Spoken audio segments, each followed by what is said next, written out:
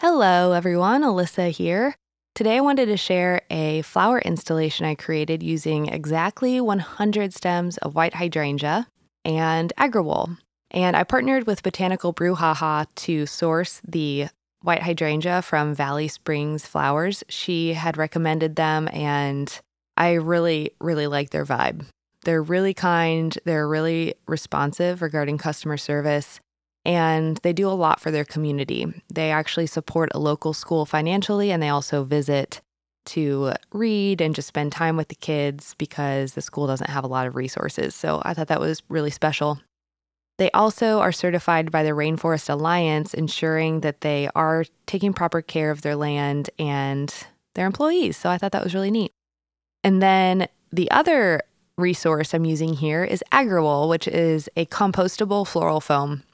I do not use flower foam anymore because I learned of how toxic it was, and it's made of plastic, stays on the earth forever. It creates a lot of health issues over time. So I nixed the idea of ever using flower foam, and I was really happy when Agrawool came out of the woodworks and presented a product that I could feel really good using. So that is what I am using in this video. So what I started out with was 2 large shelves from an industrial shelving unit I have. I laid one of the large metal shelves on the ground and placed 4 sheets of Agrawool. So you can get Agrawool in either blocks or sheets. And I placed the sheets onto the shelving shelf. It's not a shelving unit, it's just a shelf. And then I placed a second shelf right on top, sandwiching the wool. And then I fastened the 2 shelves together on the edges just by twisting some wire around the 2 shelves. I did step on it to kind of make sure the shelves were tightly together so that the Agrawool didn't slide around. And then once I had that fastened, I just lifted it up. It stayed together great. And I fastened it to a 2x4 that is placed into an iron base that I bought off of Etsy. I'll share the link.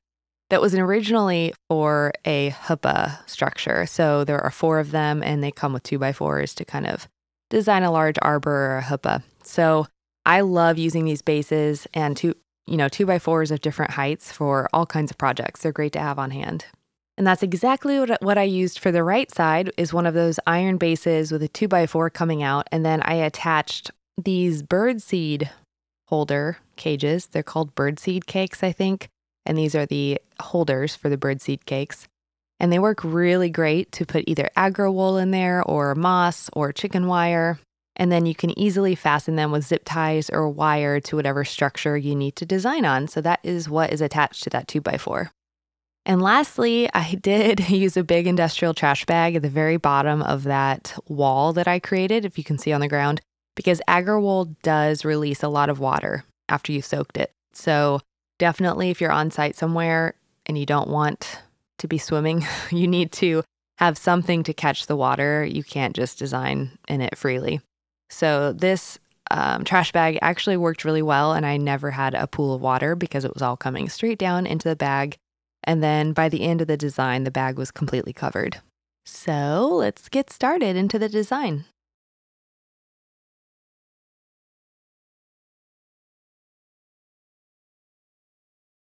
So I really like designing with just one element for installations because you can kind of relax. It's kind of like you get into a rhythm and you are going for a certain shape, but outside of that, it's a lot less to think about. And I think the Agrawool is a really great tool for installations, especially for products like hydrangea or, more sensitive flowers like garden roses or lilac, things that really need hydration. And I will say that I left this installation up for quite a while. And these hydrangea were still going strong after about 4 days in the Agrawool. So that was pretty impressive. Impressed with both Valley Springs and Agrawool together. They worked well together. So whenever I create a 1-ingredient installation, I do tend to pull apart whatever that ingredient is, unless it's like a rose or something. But if it's, Asiatic lilies or hydrangea in this case, I don't want to put the full-on ball or the full-on bunch of flowers, the whole stem of multiple flowers, in every single time. It's nice to pull it apart and use smaller elements so that it doesn't feel really bulky. So that is definitely what I'm doing with the hydrangea. Some of the time I'm using the large bloom as it is, and other times I'm pulling it apart so I can just use the little pieces to cover up the Agrawool and the mechanics.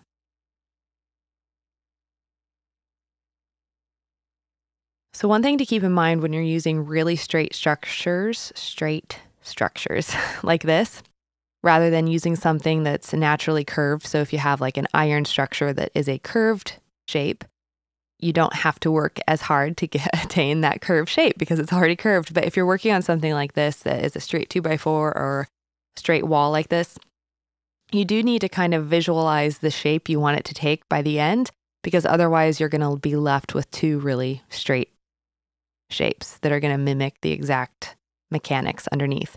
So in my head, I really wanted this to create kind of an illusion of an arch. So I knew I wanted the very top right, the area I'm kind of working on there, to come out and over towards the other structure to give that arch shape. And in order to achieve that shape, I knew I needed to keep the stems really close to the structure in the middle back.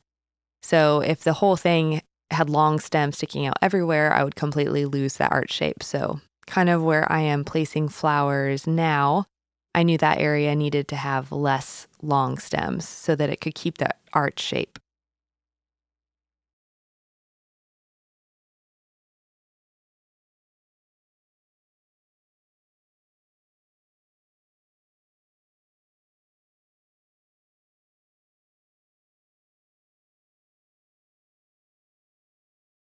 When you're designing something like this on site, it's really nice to have multiple people because most of this is just covering the mechanics. So if you had someone helping you, they could just be focusing on putting really short stems in to cover the mechanics while you could be designing, the longer stems that kind of give it its more artful shape.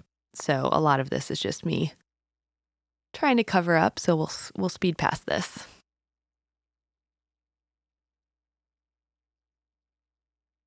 Trying to cover up the structure, not my lower back, clearly.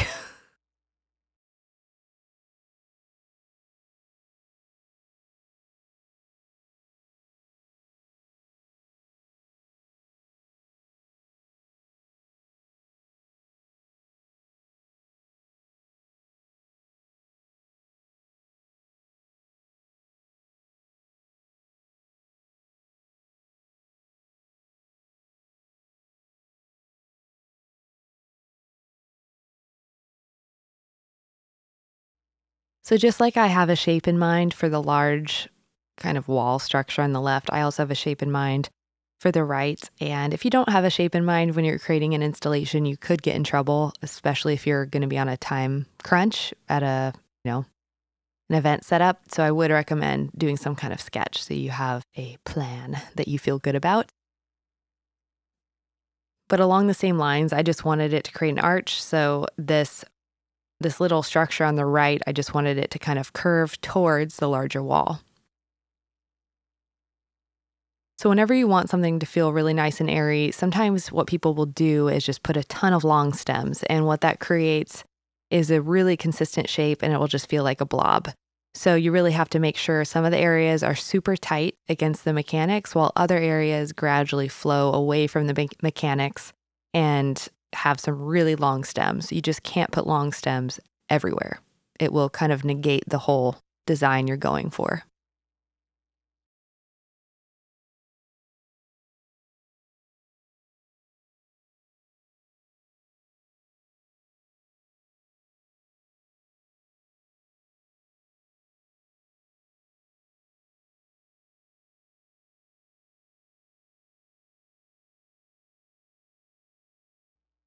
When you're creating an installation for an event and you're in a time crunch and your heart's probably racing and people are arriving and you're feeling nervous or you're getting in your head, great if that doesn't happen to you, but it's definitely happened to me.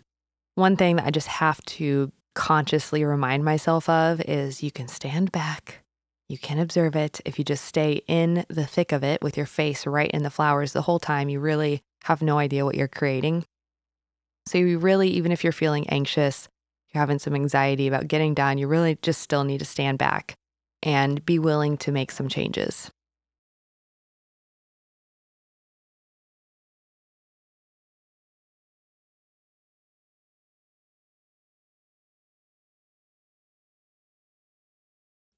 And if you have it in your mind that you're willing to make some changes, then you automatically are open to seeing some things that you need to change.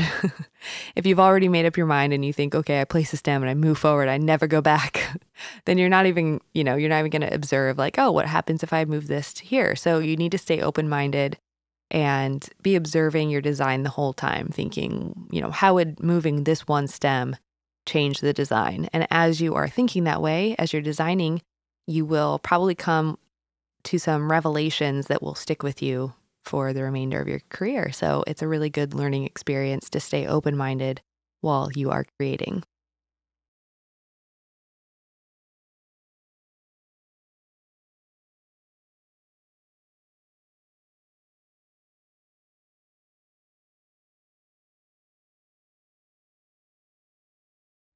Something else I included in this installation design, which I did not talk about in the beginning, were these clear dishes that contain hairpin flower holders.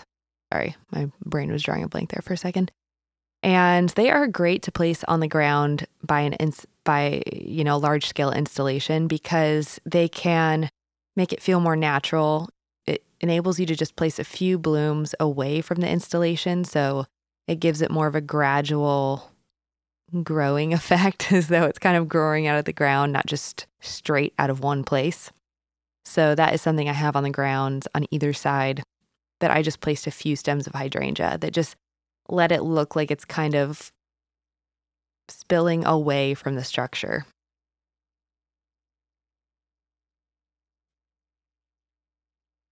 So I know at this point I am noticing that straight inner edge, which it's hard to avoid when you're using a big wall structure like this, but I really wanted to try out this idea. But I was noticing it and I was thinking ahead, okay, I definitely need to save some stems to, I don't know, fix that edge up in some way because it's a little too straight. It looks like I am definitely designing on a straight panel, and I did not want it to look like that.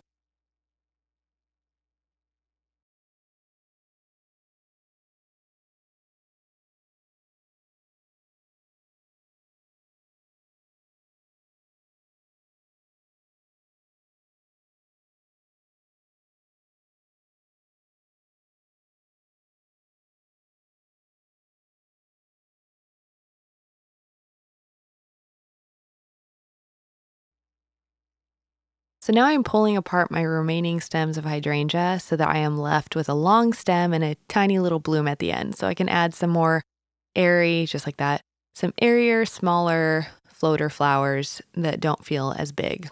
So it'll kind of lighten up the edges of the design. And then I can use the little pieces that I tear off to cover up any Agrawool or mechanic that are still showing.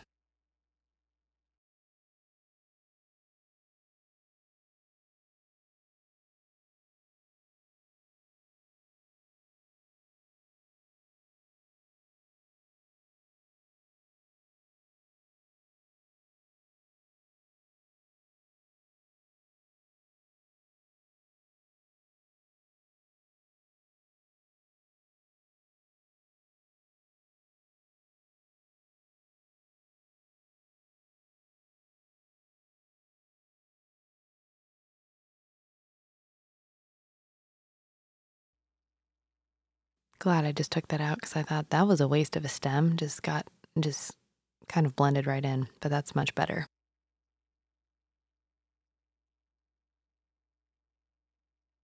Like a sports commentator right now, evaluating my actions. Oh, got Phil.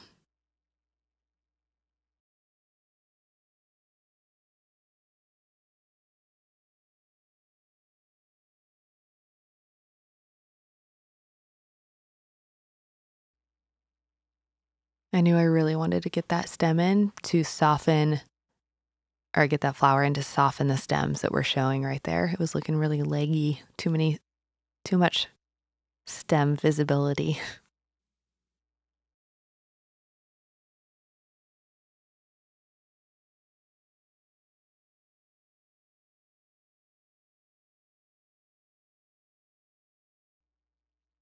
Good choice. So again, that's kind of along the same lines of you don't want it to be too predictable. So even though I wanted a specific shape, you can add a stem that goes against the shape you're going for, so it feels a little bit less planned.